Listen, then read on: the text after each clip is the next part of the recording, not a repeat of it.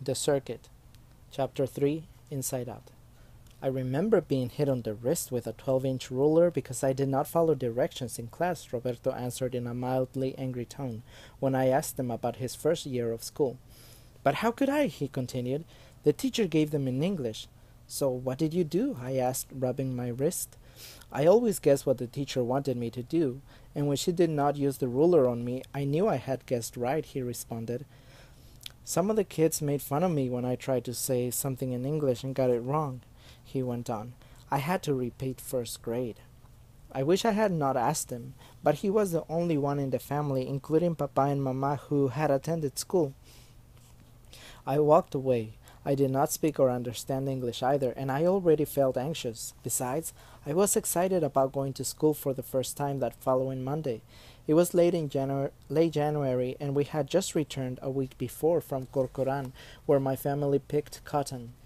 We settled in Tent City, a labor camp owned by Shihi Strawberry Farms located about 10 miles east of Santa Maria. On our first day of school, Roberto and I got up early. I dressed in a pair of overalls which I hated because they had suspenders, and a flannel checkered shirt which Mama had bought at the Goodwill store. As I put on my cap, Roberto reminded me that it was bad manners to wear a hat indoors. I thought of leaving it at home so that I would not make the mistake of forgetting to take it off in class, but I decided to wear it. Papa always wore a cap, and I did not feel completely dressed for school without it. On our way out to catch the school bus, Roberto and I said goodbye to Mama. Papa had already left to look for work, either chopping carrots or thinning lettuce. Mama stayed home to take care of Trampita and to rest because she was expecting another baby. When the school bus arrived, Roberto and I climbed in and sat together. I took the window seat and on the way watched endless rows of lettuce and cauliflower whiz by. The furrows that came up to the two-lane road looked like giant legs running alongside us. The bus made several stops to pick up kids, and with each stop the noise inside got louder. Some kids were yelling at the top of their lungs. I did not know what they were saying. I was getting a headache. Roberto had his eyes closed and was frowning. I did not disturb him. I figured he was getting a headache too. But by the time we got to Main Street School, the bus was packed. The bus driver parked in front of the red brick building and opened the door. We all poured out. Roberto, who had attended the school the year before, accompanied me to the main office, where we met the principal, Mr. Sims, a tall, red-headed man with bushy eyebrows and hairy hands. He patiently listened to Roberto, who, using the little English he knew, managed to enroll me in the first grade. Mr. Sims walked me to my classroom. I liked it as soon as I saw it because, unlike our tent, it had wooden floors, electric light, and heat. It felt cozy. He introduced me to my teacher, Miss Scalapino, who smiled, repeating my name, Francisco. It was the only word I understood the whole time she and the principal talked. They repeated it each time they glanced at me. After he left, she showed me to my desk, which was at the end of the rows of desks closest to the windows. There were no other kids in the room yet. I sat at my desk and ran my hand over its wooden top. It was full of scratches and dark, almost black ink spots. I opened the top, and inside were a book, a box of crayon, a yellow ruler, a thick pencil, a pair of scissors. To my left, under a window, was a dark wooden counter the length of the room. On top of it, right next to my desk, was a caterpillar in a large jar. It looked just like the ones I had seen in the fields. It was yellowish green with black bands, and it moved very slowly without making any sound. I was about to put my hand in the jar to touch the caterpillar when the bell rang. All the kids lined up outside the classroom door and then walked in quietly and took their seats. Some of them looked at me and giggled. Embarrassed and nervous, I looked at the caterpillar in the jar. I did this every time someone looked at me. Miss Scalapino started speaking to the class, and I did not understand a word she was saying.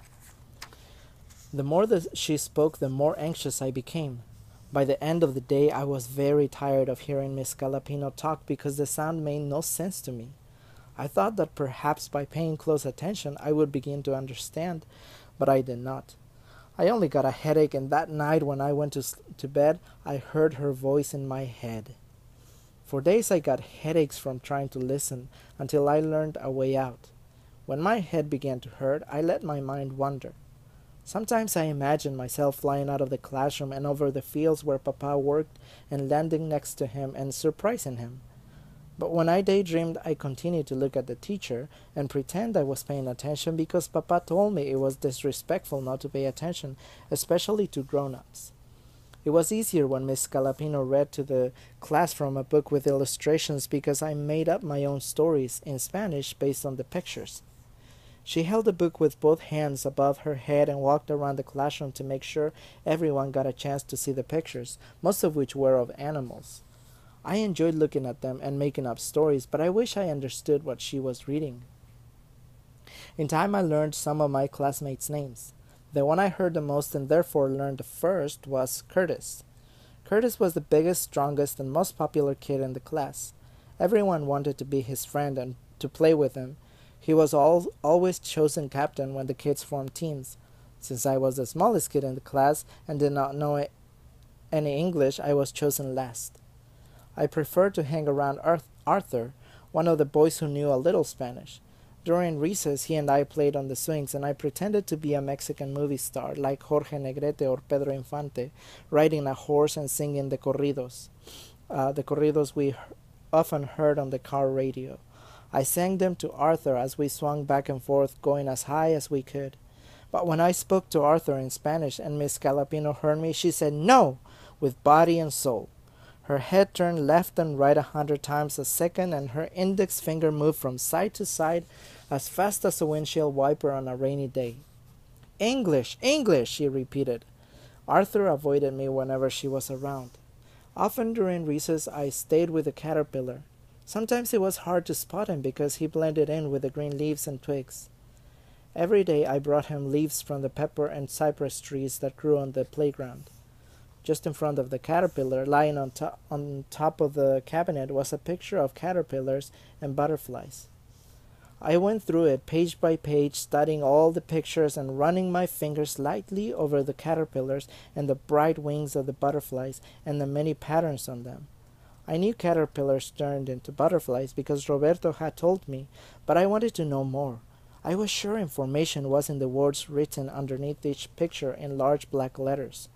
I tried to figure them out by looking at the pictures. I did this so many times that I could close my eyes and see the words, but I could not understand what they meant. My favorite time in school was when we did art, which was every afternoon, after the teacher had read to us. Since I did not understand Miss Scalapino when she explained the art lessons, she let me do whatever I wanted. I drew all kinds of animals, but mostly birds and butterflies. I sketched them in pencil and then colored them using every color in my crayon box. Miss Scalapino even tacked one of my drawings up on the board for everyone to see.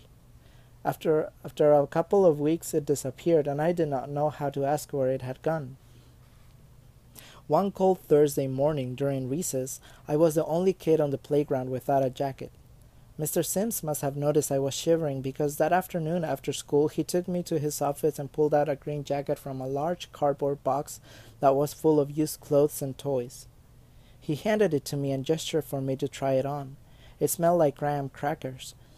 I put it on, but it was too big, so he rolled up the sleeves about 2 inches to make it fit. I took it home and showed it off to my parents. They smiled. I liked it because it was green and it hid my suspenders. The next day I was on the playground wearing my new jacket and waiting for the first bell to ring when I saw Curtis coming at me like an angry bull. Aiming his head directly at me and pulling his arms straight back with his hands clenched, he stomped up to me and started yelling. I did not understand him, but I knew it had to do with the jacket because he began to pull on it, trying to take it off me. Next thing I knew, he and I were on the ground wrestling. Kids circled around us. I could hear them yelling Curtis's name and something else. I knew I had no chance, but I stubbornly held on to my jacket.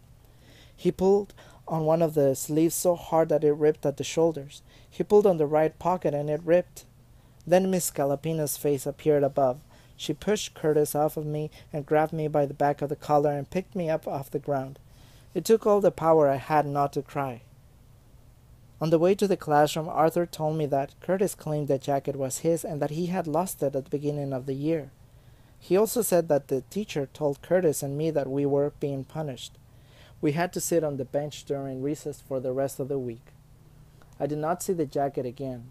Curtis got it, but I never saw him wear it. For the rest of the day, I could not even pretend I was paying attention to Miss Scalapino. I was so embarrassed. I laid my head on top of the desk and closed my eyes. I kept thinking about what had happened that morning. I wanted to fall asleep and wake up to find it was only a dream. The teacher called my name, but I did not answer. I heard her walk up to me. I did not know what to expect. She gently shook me by the shoulders. Again I did not respond. Miss Scalapino must have thought I was asleep because she left me alone, even when it was time for recess and everyone left the room. Once the room was quiet, I slowly opened my eyes. I had had them closed for so long that the sunlight coming through the window blinded me. I rubbed my eyes with the back of my hands and then looked to my left at the jar. I looked for the caterpillar but could not see it. Thinking it might be hidden, I put my hand in the jar and lightly stirred the leaves. To my surprise, the caterpillar had spun itself into a cocoon and had attached itself to a small twig. It looked like a tiny cotton bulb, just like Roberto had said it would. I gently stroked it with my index finger, picturing it asleep and peaceful. At the end of the school day, Miss Scalapino gave me a note to take home to my parents. Papa and Mama did not know how to read, but they did not have to. As soon as they saw my swollen upper lip and the scratches on my left cheek, they knew what the note said. When I told them what happened, they were very upset but relieved that I did not disrespect the teacher. For the next several days, going to school and facing Miss Scalapino was harder than ever.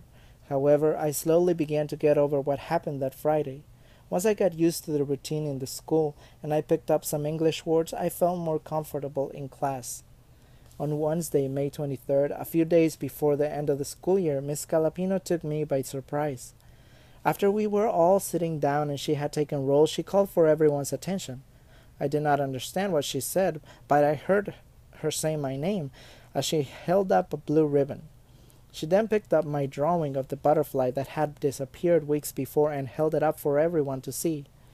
She walked up to me and handed me the drawing and the silk blue ribbon that had a number 1 printed on it in gold. I knew then I had received first prize for drawing. I was so proud I felt like bursting out of my skin. My classmates, including Curtis, stretched their necks to see the ribbon. That afternoon, during our free period, I went over to check on the caterpillar. I turned the jar around trying to see the cocoon. It was beginning to crack open. I excitedly cried out, "Look, look," pointing to it. The whole class, like a swarm of bees, rushed over to the counter. Miss Scalapino took the jar and placed it on top of the desk in the middle of the classroom so everyone could see it. For the next several minutes, we all stood there watching the butterfly emerge from its cocoon in slow motion. At the end of the day, just before the last bell rang, Miss Scalapino picked up the jar and took the class outside the playground. She placed the jar on the ground and we all circled around her. I had a hard time seeing over the other kids, so Miss Scalapino called me and motioned for me to open the jar. I broke through the circle, knelt on the ground, and unscrewed the top. Like magic, the butterfly flew into the air, fluttering its wings up and down. After school, I waited in line for my bus in front of the playground. I proudly carried the blue ribbon in my right hand and the drawing in the other. Arthur and Curtis came up and stood behind me to wait for their bus. Curtis motioned for me to show him the drawing again. I held it up so he could see it. "He really likes it, Francisco," Arthur said to me in Spanish. "¿Cómo se dice es tuyo en inglés?" I asked. "It's yours," answered Arthur. "It's yours," I repeated, handing the drawing to Curtis.